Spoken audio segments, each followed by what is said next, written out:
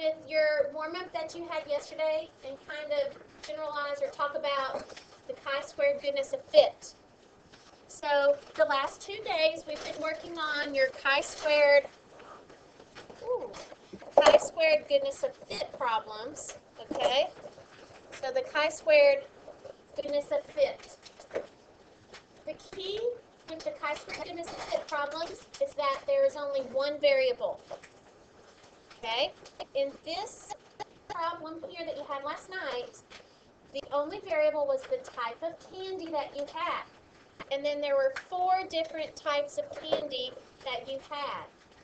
So basically we had one column of observed data, okay, and then we would put the second column, we would put the expected. So we only had one column of observed data.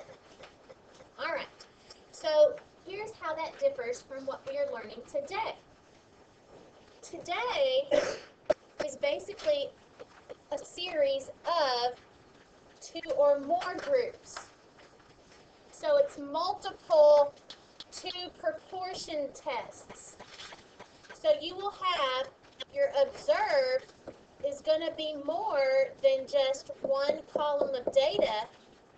It's going to actually have 2 sets of data. So we have multiple 2 proportion tests going on at the same time. In this case, I have, let's see, 6 2 proportion tests that I would be running. Okay? So you have more than just one set of observed. You have more than one variable. And I apologize, these notes that I would like to redo them. There's a lot of data just kind of listed here. Much of it we already know. So I'm going to highlight things that are different and that are the key parts to this. So the key part to a plain chi-squared test, not chi-squared goodness of fit, is that you have 2 or more groups of the same variable, and that this is a generalization of 2 proportion z-test. Okay? Now, this chi-squared test is sometimes called chi-squared test of homogeneity. Homogeneity, that's how you say that. And it's also sometimes called chi-squared test of independence. All right, now that's 2 different names for the same test. So it's computed the same, the conclusions are the same. The only difference is the way the question is worded. Okay, so these 2 things, the homogeneity and independence tests, are calculated the same.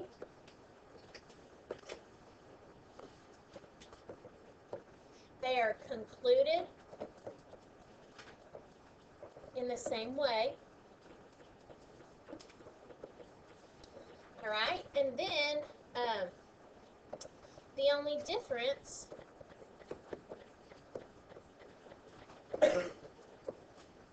is the way that the question is worded.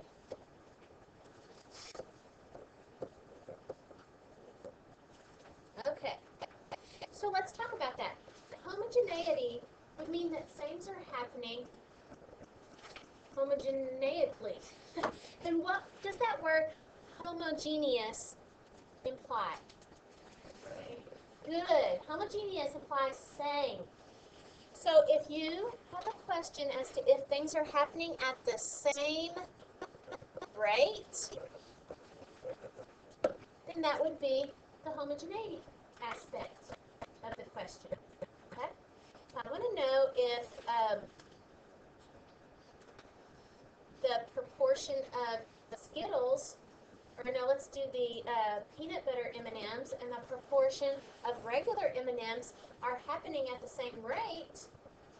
Okay? So now I'm comparing the browns together and the reds together and all of those together. So see, we could take our data from Monday with some of you having peanut butter M&Ms and some of you having the regular M&Ms, and we could do all of the comparisons of the peanut butter M&Ms to the regular M&Ms and see if the colors are happening at the same rate. Okay? Now, the way independence would be worded, here's the way the question would be worded. Well, typically when we think about independence, we're wondering if two things are what? Related. Very good. Are they connected? Are they related? Do they affect each other? Okay, so we were wondering if the items are related. Okay, so let's think about our M&Ms from Monday. The homogeneity question would be, are the colors of M&Ms in regular M&Ms happening at the same rate as the color of M&Ms in the peanut butter packs of M&Ms? That would be the homogeneity question.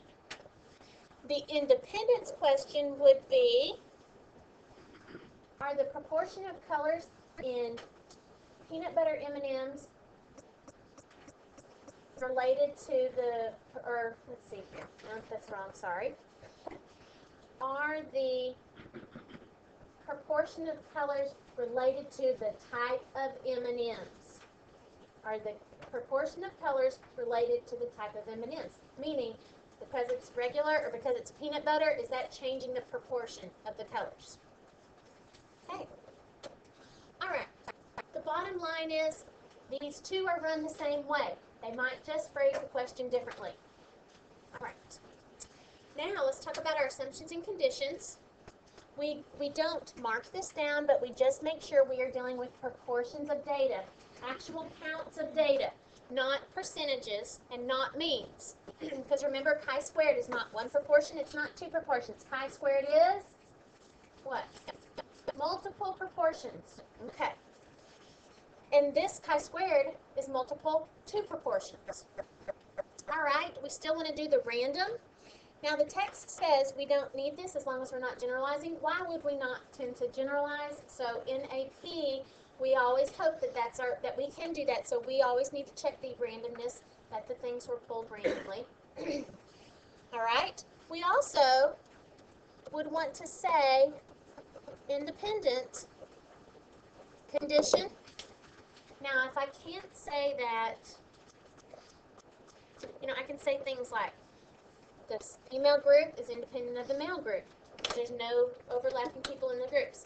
The peanut butter M&Ms are independent of the regular M&Ms because do I have any crossovers of the groups?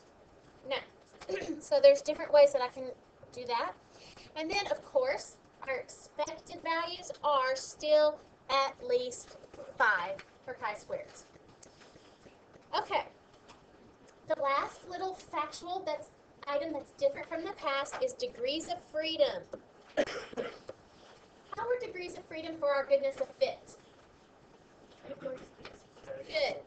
Good. Okay. So for chi-squared goodness of fit, the degrees of freedom were the categories minus 1. Well, here I have multiple categories, so I have to account for that. So what I have is rows minus 1 times the categories, which would be listed in the columns minus 1. They might be switched, but rows minus 1 because I'll have multiple rows and multiple columns of data. All right, so I have more columns of data and more rows of data. All right, with that being said, I actually want to just jump into doing a problem and let you see how it falls out almost identical to the kind of problems we've done in the past with a few little tweaks, a new calculator way to compute. So if you do not have your calculator, make sure you go and get that. And right now, let's turn to this problem here.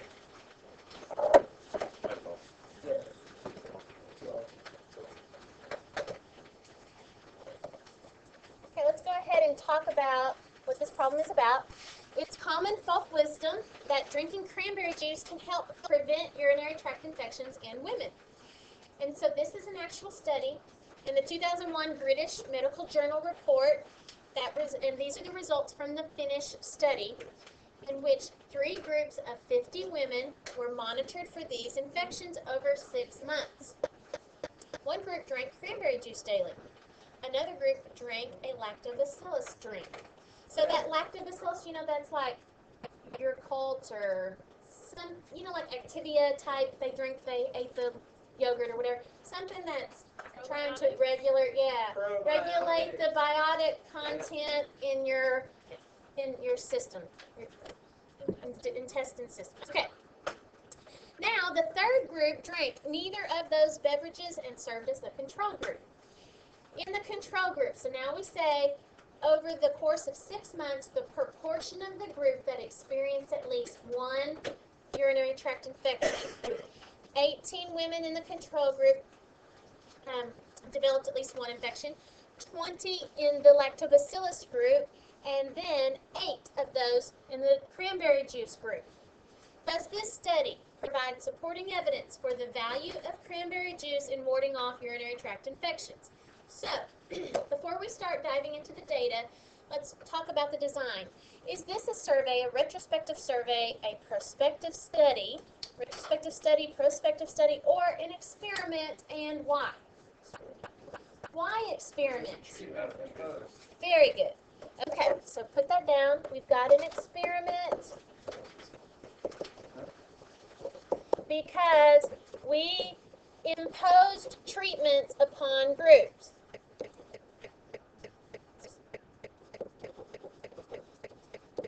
Okay. Now let's remember that they actually do not say anything about selecting this people randomly. We don't know if they volunteered. We also don't know if they randomly assigned them to those 3 different groups. That's a little more detailed, in the design we'd have to review later because that has to do with who you can generalize the things to, the data to. But here we go. Will you test a goodness of fit, a homogeneity, or independence?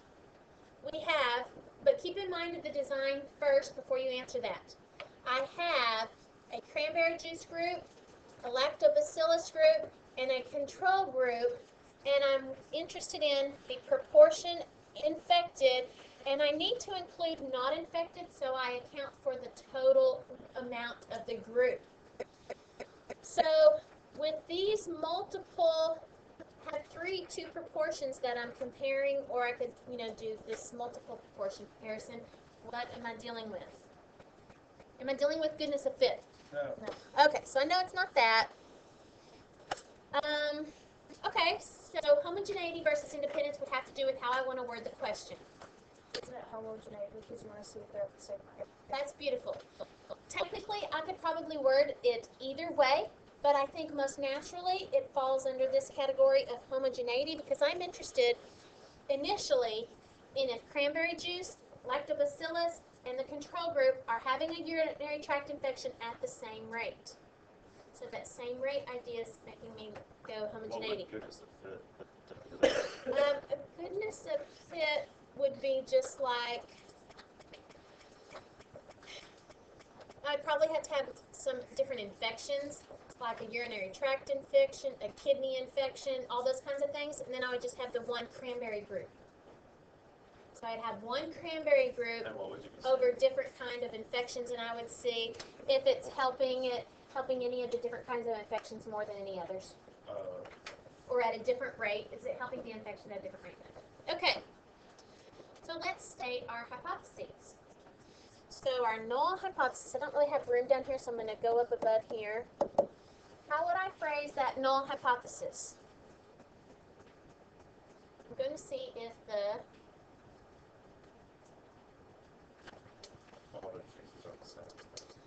sorta. You're on the right track. All the juices are the same. Okay, well, what do you mean? The amount of infections while drinking all of the juices. Okay. Now he says the amount of infections. Now that's quantitative. People. Number. Is it Number of probably people. Okay. Proportion of people infected or rate of people infected?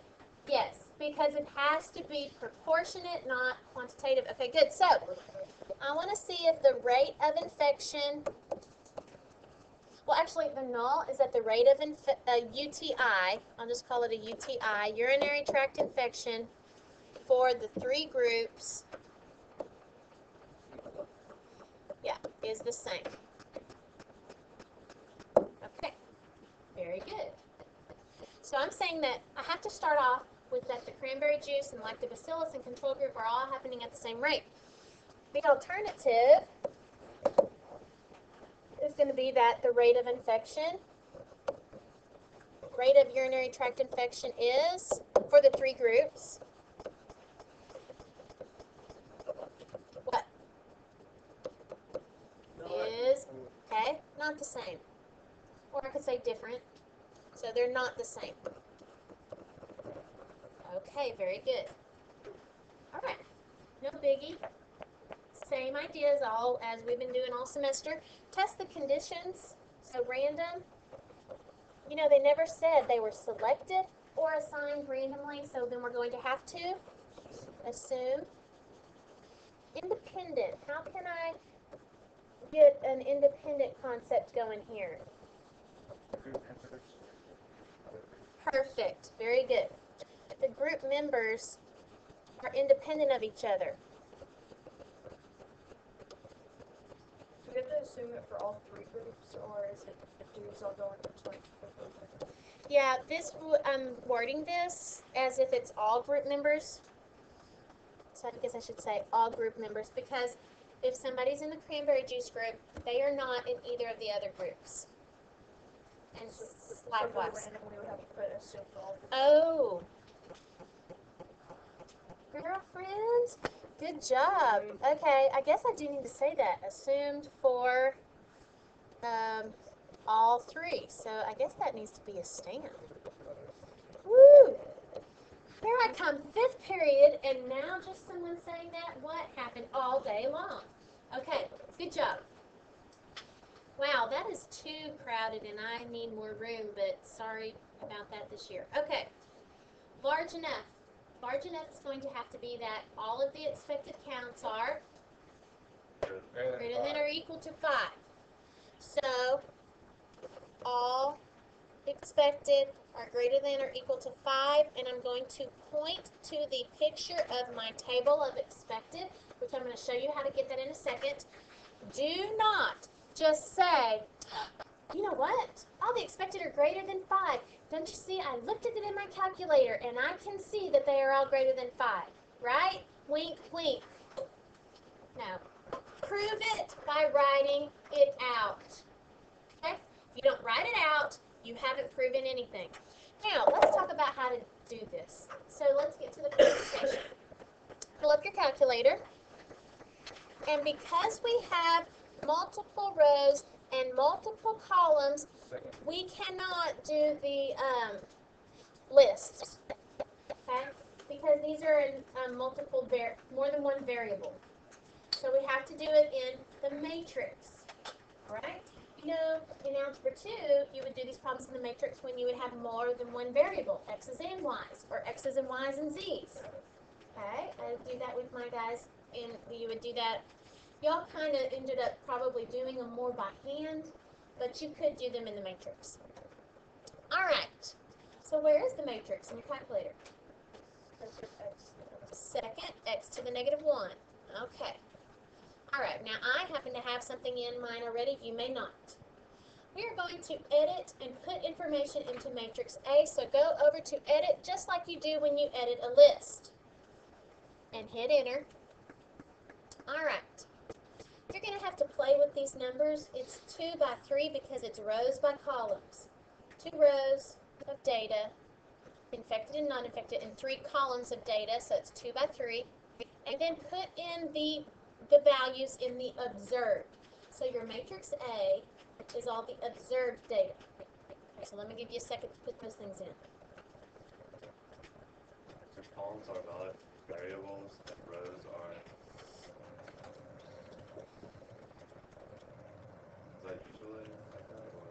Really, it's 42, 30, 32. Categories, I guess. The variables Or and the columns, categories. categories are rows. Yes. Yes. Correct. And if you look at the next example, that'll make it clearer. It's men and women. Those are our variables. And the categories are the rank of their in NYPD. Officer, detective, da da da da da da da. Okay, so once you have that in, then we're going to do our chi-squared test. So where do we calculate tests?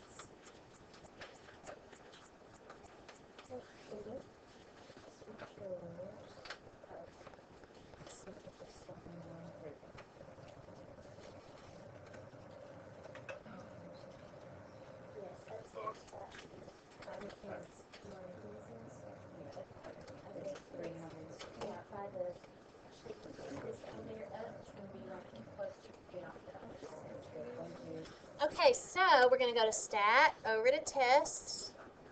I go up to get to it faster. Make sure you do not do chi-squared goodness of fit. You are doing the full-blown chi-squared test because we have multiple variables. And observed is matrix A. And guess what? The calculator will do the matrix B, which is it'll paste into matrix B the expected values. And so we're going to let it do that right now.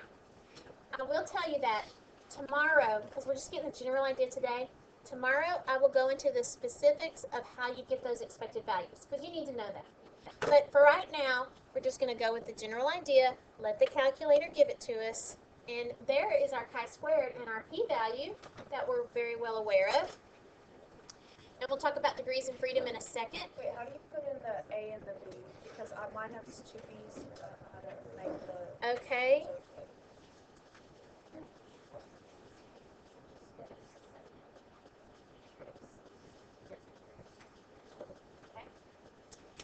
All right, so let's actually fill in these expected. Okay, that's what we were looking for. So here's how you view the expected. Where's the expected about? Where are the expected values at? In matrix B. So let's view matrix B. The way you can view matrix B is go second matrix, and you can actually just go down to matrix B and hit enter. It's kind of annoying because it shows up really big and you can't see everything. If you go as if you were going to edit it, edit matrix B, you will get a better view. You'll get that view very nice. If you did not go into edit mode, let me go ahead and show you what that would have looked like. It's a little annoying. Here's matrix B, what it looks like. Will you show us one more time how you think the matrix? Yes, hold on just a second. Huh. Wow, I wonder why it's doing that. I don't know. Let me quit this. Okay, and now let me try and view matrix B from this version. Okay, see it just pulls up matrix B, and if I hit enter, look at how annoying this picture is. Then you have to like right arrow over to see the next values. Okay. Yeah, I don't like that view. To me, it's a little confusing. You can't tell where you are in the list. So again, going into the edit mode, over to edit, down to matrix B, hit enter, and that's clearer. Okay? All right, I want to tell you just briefly where those numbers come from, and we're going to get in depth into that tomorrow. Since these all have 50 in their group, then they all should have the same number of infected if they're happening at the same rate, because all of these groups are size 50. So they just took the 8, 20, and 18 and averaged that. And that's how you would expect there to be 15.3 in each of the groups, which leaves this many not in the groups, not infected. Okay, let's go to the next question. How many degrees of freedom? What's our new way of computing degrees of freedom? Rows minus 1 times columns minus 1. So, how many rows does this problem have? There's two. There's 2, so 2 minus 1. How many columns does this problem have? 3 columns. So that's 1 times 2. So that's why the calculator showed that the degrees of freedom are 2. You cannot just count on the calculator giving that to you. Again, we have to know what the calculator is doing to get that. We did calculate the chi-squared value to be 7.776, and the p-value was 0.0205. think, or 4. So same idea as our same conclusions. I can say that this 0.0205 is what? Less than alpha, which is 0.05. Therefore, my decision is to Reject the null. reject the null. Very good. Make sure you put reject the, null. I get people that just say reject. Well, what are you rejecting? Are you rejecting me? Are you rejecting the null? Are you rejecting the color of your hair? Are you rejecting the alternative? I mean, what are you rejecting? Okay? And so then what do we have evidence to conclude? Can we say that cranberry is more? Or Nope, we just not cannot say cranberry is more. All we can say is that the alternative is true. And what does our alternative say? The rate of The rates are not the same. Do I know anything about specifically cranberry juice yet? No. I do know it's not the same. But I don't know, like, if it's better. So I have to start there. If it was the same, then I could stop. If they were the same, if they were happening at the same rate, then I could say, is cranberry juice better? Okay, let me say that again. Okay? Bueller, cricket.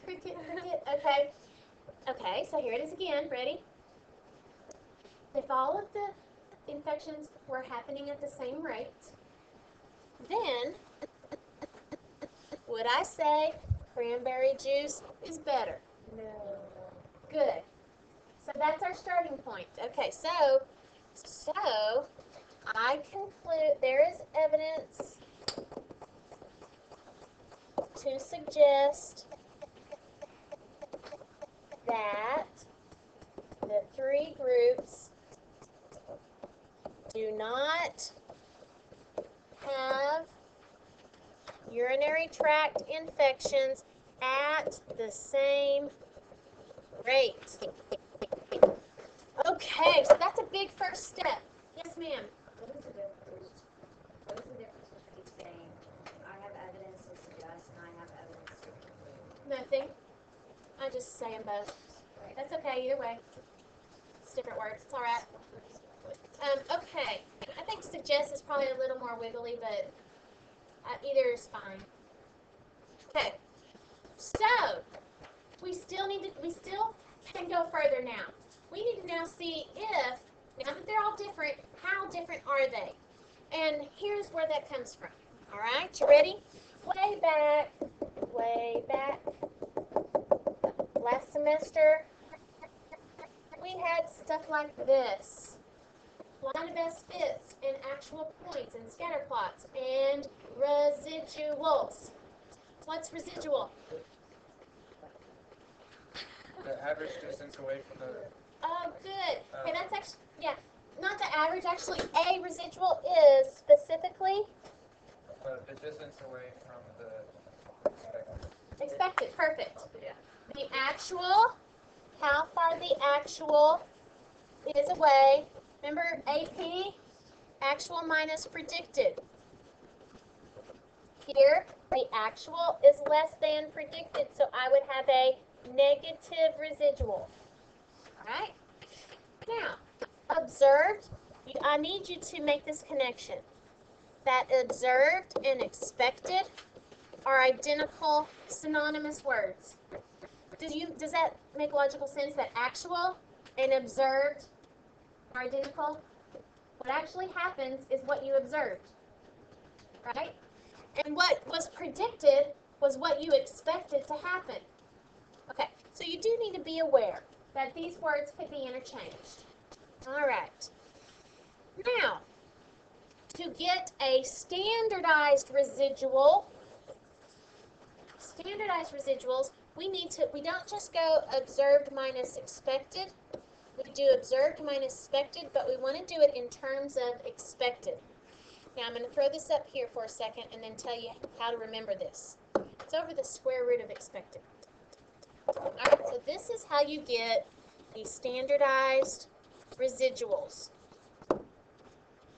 You do the observed minus the expected over the square root of expected.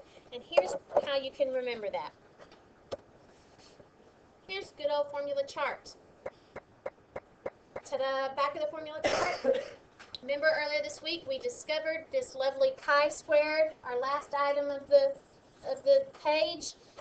If you think about taking the square root of both of those, or basically not squaring it, it's just a chi. It's not a chi-squared. We just want a chi because we want to know the direction. We don't want to square it because when we square it, we get rid of the direction. So I want it to be unsquared. I want it to be a straight up just observed minus expected. And so then that means I have to do the square root of the bottom. Okay, so let's do that for this. So here we go. I am going to take away these numbers here, and we're going to compute all of these standardized residuals. I'm going to do one with you, and then you'll do the rest. Okay, let's find the standardized residual for cranberry juice people that are infected. Okay, so here we go. What is the observed cranberry juice infections? What? Good. Observed cranberry juice infections is 8. That's the observed. What's the expected? Correct, 15.3. This is the expected cranberry juice. See, expected and observed. All right? So let's fill these in. So 8 is observed, 15.3 is expected, over the square root of 15.3. So that standardizes it. That value is negative 1.87. So I can see that the standardized residual right here is negative 1.87. So cranberry juice is getting an infected rate at what than expected? Less than expected because the standardized residual is negative. All right? I want you now to calculate the rest of the ones that go in there and see, then we'll make a conclusion.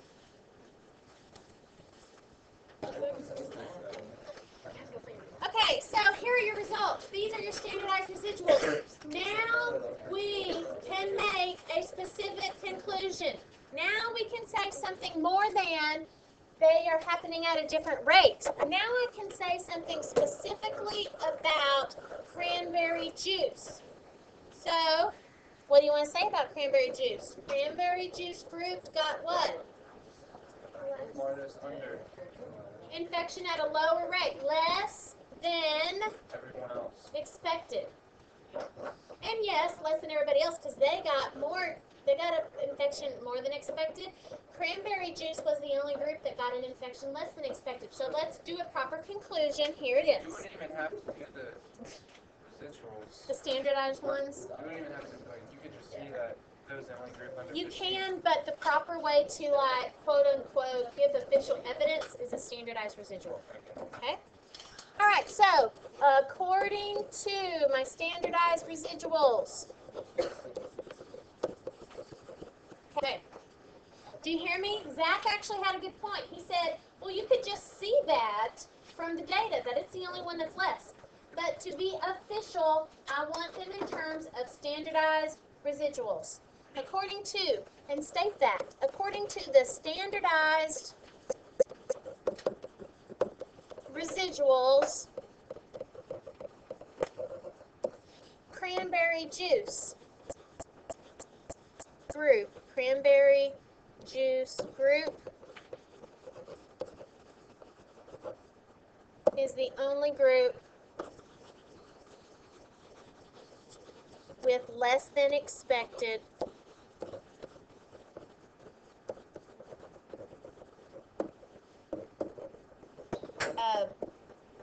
proportion of infections, or infection rate, proportion of urinary tract infections. Okay, very good. Now, so that's the official. So this standardized residuals allowed us to be more specific. We could say more than just the groups are not happening at the same rate. We could specifically talk about cranberry juice. Okay. Now, next problem, I'm going to go ahead and fill you in on some things to expedite all of the number crunching. So, actually, let's start with this problem, and then I want to kind of show you where these expected numbers come from. All right, so here we go. This is a table of the data from the New York City Police Department. Okay, and so what we're wondering if this data indicates that men and women are equitably represented at all levels of the department. Okay, so it's clear that you can see there's a lot different numbers between males and females. Okay, so I basically have two groups, the males and the females, and then so my variables are gender and rank. There. Okay, sure. So my my variables are gender. So I'm comparing gender to rank. So those are my two variables. Gender and rank. And my categories are these different ones in each of the things, okay? All right, so let's talk about this. How can I see the relationship, like if this number is way weird than this number? Because overall, there's a lot less females in the police department. Good. We need to know, first and foremost, what proportion of the police department is what? Female. Sure, let's pick female. That's actually what A asked. What proportion of the police department is female? Well, let me get you some numbers here. Since there are 5,613 females, and the total of the force is 37,003. So if you added all these numbers, you get 37,379. How do I get this proportion? 5,613 over 37,379, and so it's about 15%. So 15% of the force is females. All right, now we have somewhere to go from there. So if the males and the females are equitably placed in the police force, I should have 15% female officers, 15% of the officers are detectives, 15% of the sergeants are female, 15% of the lieutenants are female, 15% of the captains are female, and 15% of the higher ranks are female. Because they are 15% of the force. So they should be 15% of every position. Let's see if they are. C actually, let's skip B. It kind of doesn't play into the problem. Assuming no bias in promotion, how many female detectives do you expect? Well, how many total detectives are there? There's 4,864 total detectives. So what proportion of them should be females? 15%. Okay? So since there's 4,864 detectives and 15% of them should be females, that number comes out to about 730. In fact, it's this number right here. That's what is expected. Okay? 15% of the detectives should be female. Okay, well, let's do the officers. How do I figure out the officers? If you do 15%, it's like 729. It is 0.6, 729.6. You do not have to do P to get that, because No, like the probability No. of a detective, and then, it's 13%, but and then you want to multiply that, because that's what 730.4 is. It's 13%. really? Yeah.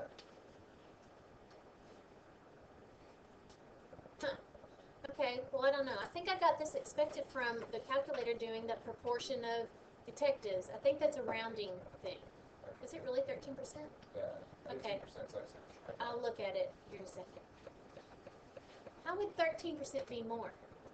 I don't know, that didn't make any sense. Okay, so no, something else going on. All right, back to this.